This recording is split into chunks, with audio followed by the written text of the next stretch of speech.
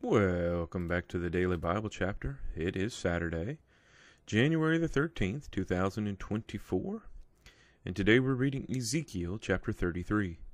The heading for Ezekiel 33, The Watchman and His Message.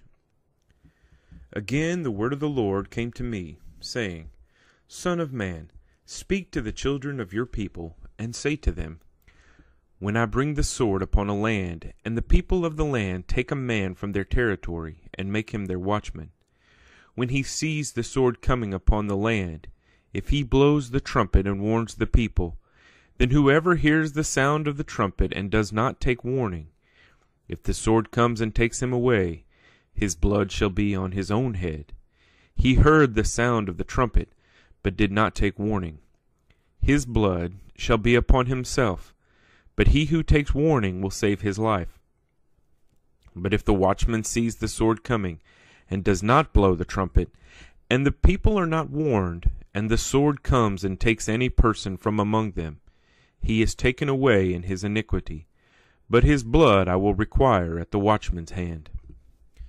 So you, son of man, I have made you a watchman for the house of Israel. Therefore you shall hear a word from my mouth and warn them for me. When I say to the wicked, O wicked man, you shall surely die, and you do not speak to warn the wicked from his way, that wicked man shall die in his iniquity, but his blood I will require at your hand. Nevertheless, if you warn the wicked to turn from his way, and he does not turn from his way, he shall die in his iniquity, but you have delivered your soul.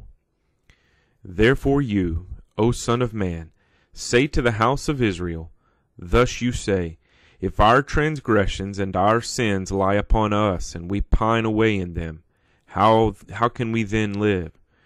Say to them, As I live, says the Lord God, I have no pleasure in the death of the wicked, but that the wicked turn from his way and live.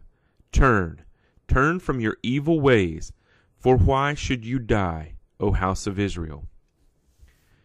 Therefore you, O son of man, say to the children of your people, The righteousness of the righteous man shall not deliver him in the day of his transgression. As for the wickedness of the wicked, he shall not fall because of it in the day that he turns from his wickedness. Nor shall the righteous be able to live because of his righteousness in the day that he sins.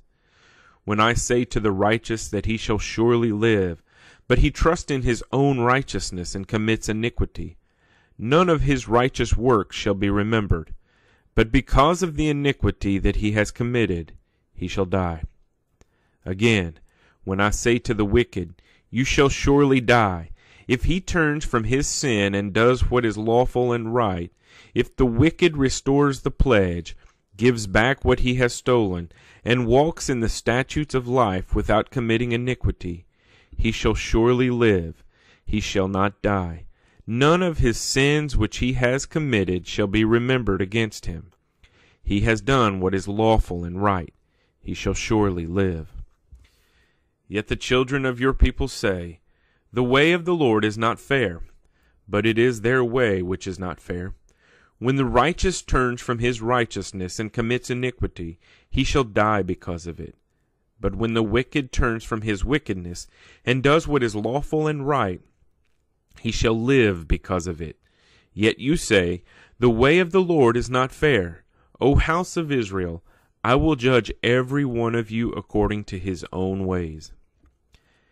And it came to pass in the 12th year of our captivity, in the 10th month, on the 5th day of the month, that one who had escaped from Jerusalem came to me and said, The city has been captured.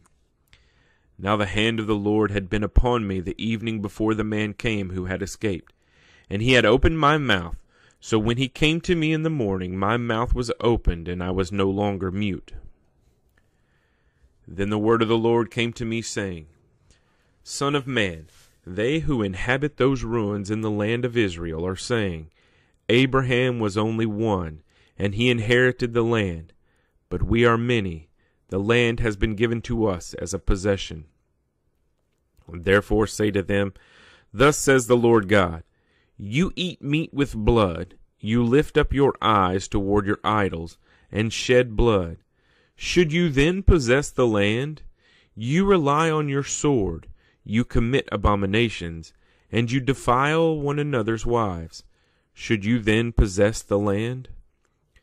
Say thus to them, Thus says the Lord God, As I live, surely those who are in the ruin shall fall by the sword, and the one who is in the open field I will give to the beast to be devoured. And those who are in the strongholds and caves shall die of the pestilence. For I will make the land most desolate. Her arrogant strength shall cease, and the mountains of Israel shall be so desolate that no one will pass through.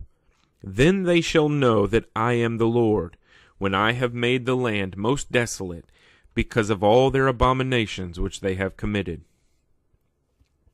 As for you, son of man, the children of your people are talking about you beside the walls and in the doors of the houses, and they speak to one another, everyone saying to his brother, Please come and hear what the word is that comes from the Lord. So they come to you as people do. They sit before you as my people, and they hear your words, but they do not do them. For with their mouth they show much love, but their hearts pursue their own gain.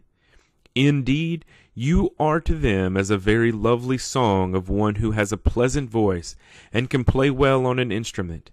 For they hear your words, but they do not do them. And when this comes to pass, surely it will come, then they will know that a prophet has been among them. Ezekiel chapter 33.